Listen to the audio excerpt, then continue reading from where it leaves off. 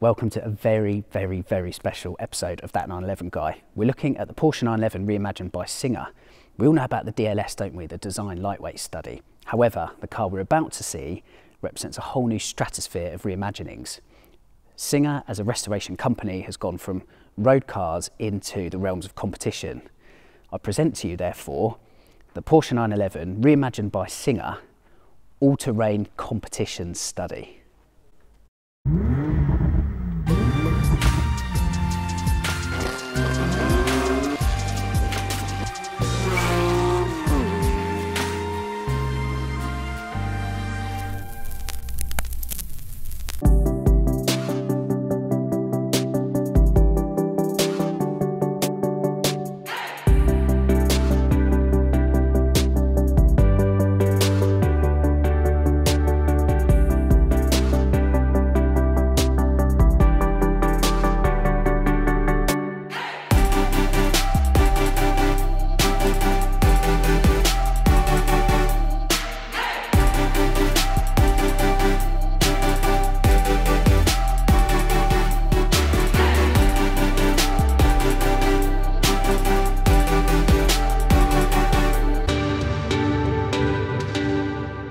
You're going to be watching this video in 2021. We're actually at the end of 2020 at the point that we're shooting this. The car literally was finished days ago.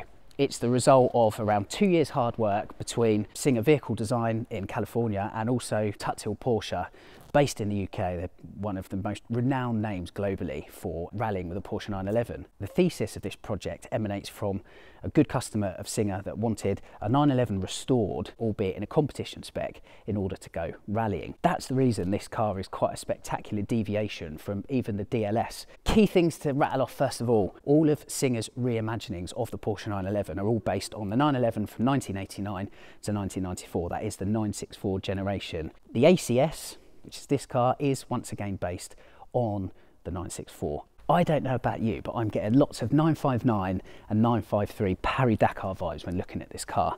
There really is quite a lot of Porsche history instilled into this restoration. It is a competition-based car then, but as you can fully well expect with Singer, everything is important and there are so many details on this car, and we're going to try and cover as many as we possibly can for this video. We'll start with the body, which is carbon fibre and comprises front and rear clamshells which have been designed for quick access to key parts of the vehicle. The monocoque itself has undergone core strengthening for heavy off-road use.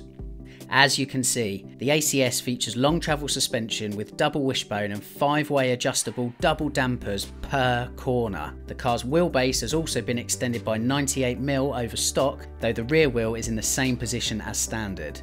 Track width has been widened to 1600mm front and rear, up from 1380, and those 16-inch forged alloys have been wrapped in Baja all-terrain tyres. Obviously, by the nature of the fact that this is built for off-road use, power does go to all four wheels. It's not actually the four-wheel drive system taken from the 964, because by modern standards that's quite a primitive four-wheel drive system. It is a bespoke modern system that's been installed on this Porsche 964. The bespoke system comprises custom front, mid and rear differentials mated to a custom 5-speed sequential manual dogbox, with paddles also placed on the steering wheel. In terms of the engine out the back, in a first for Singer, the 964's flat 6 has been turbocharged. It's running twin turbochargers. The ACS uses the original 964 Carrera's 3.6 litre flat 6, albeit with fly-by-wire throttle bodies and 2 competition-spec turbos with ceramic bearings, allowing for a quick spool up and minimal lag. Interestingly, on the subject of turbos generally,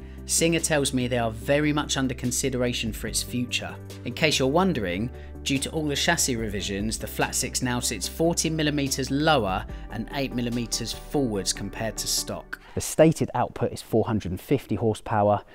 Of course, that's quite tune dependent. Which is just as well, as there's 2 full-size spare race wheels and tyres on board the ACS, as well as a long-range 150 litre fuel tank. Make no mistake, this is no show pony. The ACS is built to do business on a competitive rallying stage, but the beauty of this new study is that it's entirely malleable.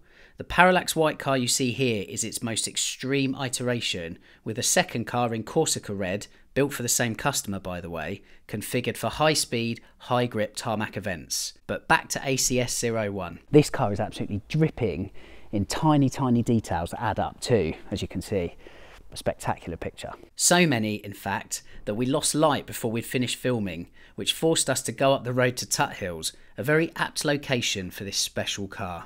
Now, as you might expect, the evolution from crafting a beautiful road-going car into a vehicle equipped for competition is quite a leap forward, isn't it? Even for a company like Singer and the capabilities that Rob Dickinson and his team have.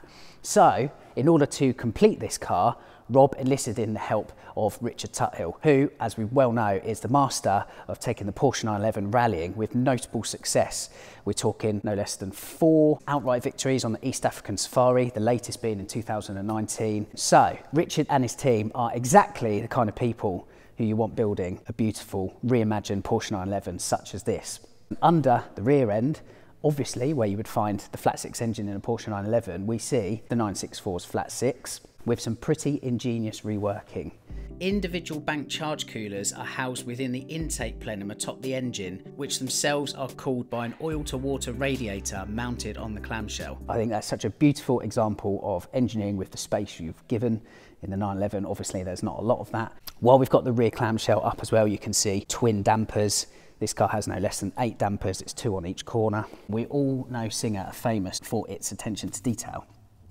The Porsche script might look completely normal from a distance, but when you get up close, you can see that actually the top half, as you'll see on all the ACS logo on this car, is recessed and the bottom half sticks out. It's the sort of detail you'd walk past 1,000 times and not see unless it's pointed out to you. Moving around to the front, again, twin damping, as I say, beautiful to look at, aren't they? It's a lovely, lovely detail. Moving up to the top of the clamshell, this incidentally is an old 911 badge, recognisable from its old Porsche script and the orange rather than red colouring on the emblem. Then to the right or left of the crest, you've got these headlights. They're the most expensive headlights going for a Porsche 911. You may well recognise them, particularly motorsport fans amongst you. The reason is they are from this season's 991 GTE spec motorsport cars from Weissach. Let's take a look inside. Lovely. It's incredibly purposeful for what this car was built for, and that is competitive rallying. There's a state-of-the-art GPS race navigation system, plus a rehydration system for driver and navigator, an FIA spec roll cage and 2 custom competition seats with FIA certification. A long hydraulic handbrake sits next to a DLS-inspired transmission tunnel, and the bespoke Momo steering wheel also looks to have had DLS influence. Incredibly, despite the extra turbo parts, all-wheel drive, full cage and 6 heavy tyres, the ACS weighs 1,350 kilos, the same as a stock 964 C2. And there we have it, that is about it. That is our first look, and admittedly a fairly quick look, at the Porsche 911 reimagined by Singer ACS, all-terrain competition study. As we know, the whole safari style and Baja spec movement of the Porsche 911, certainly recreationally speaking, has just blown up in popularity, hasn't it, over the past couple of years. This, for me, is way above all of that. For starters, it's a genuine competition car, and it melds 2 of the biggest names in the industry. At the time of filming, there's no word on price yet. Certainly in terms of build numbers, this isn't a limited production run or anything like that. If your desire is great enough and probably your pocket's deep enough, then you can have one of these cars. My take on this is it's the most outrageous restoration yet of a Porsche 911. It's a vehicle that absolutely defines the safari genre for me.